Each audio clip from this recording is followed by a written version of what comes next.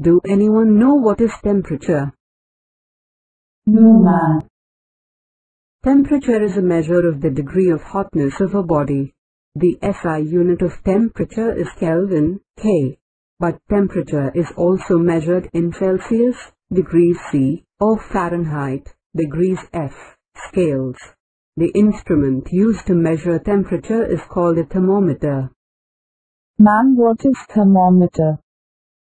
Thermometer is a device which is used to measure temperature. Thermometer is made of a long narrow glass tube with a bulb at one end. The narrow tube appears as a continuous silver line because it is filled with mercury. Mercury is a metal which is in liquid state at room temperature, and it readily expands or contracts at the slightest change in temperature. Hence, mercury is used in thermometer. Let me also tell you about different types of thermometer. Types of thermometer. Laboratory thermometer. Laboratory thermometer is used to measure the temperature. The scale of temperature is graduated generally from -10 degrees Celsius to 110 degrees Celsius over the glass tube.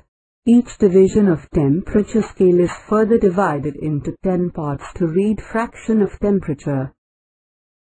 Clinical thermometer. These thermometers are used to measure the temperature of the human body at home, clinics and hospitals. All clinical thermometers have a kink that prevents the mercury from flowing back into the bulb when the thermometer is taken out of the patient's mouth, so that the temperature can be noted conveniently.